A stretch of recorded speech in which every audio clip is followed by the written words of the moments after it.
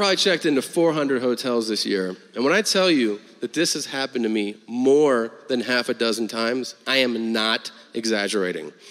Every hotel check-in begins usually the same. It's standard. Hotels, the people at the desk, they go, last name? And this just happened to me. Last name? And I go, Segura. And the guy goes, whoa, are you Japanese? And I go, 100%, yeah.